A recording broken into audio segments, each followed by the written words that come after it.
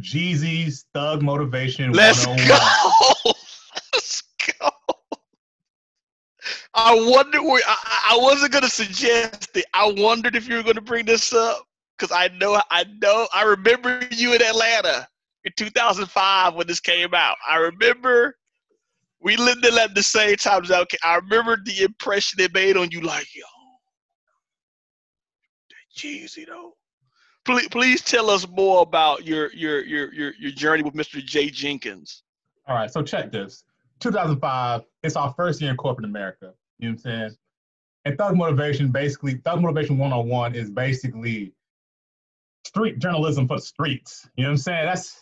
That's what it is. Yes. But it was my most listened album in 2005. I was in the cubicle rocking it hard. Like, you know what I'm saying? Cut the kitchen lights. I see cockroaches everywhere. And you're saying they cut the kitchen lights. I see marble floors everywhere. When I heard that line in the office, I just stood up from my cubicle and just like, what am I listening to right now?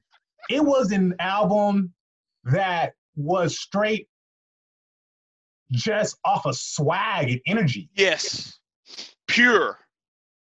You know? Pure. That's it. Pure. But I felt it and I snorted that mug up. You know what I'm saying? And it was just like, whoa! Like, the beats was just very Atlanta-like. Shawty Red. You know, and the energy, it just captured the energy of Atlanta. You know what I'm saying? Yes, that was Atlanta. That was Atlanta. And that was Atlanta.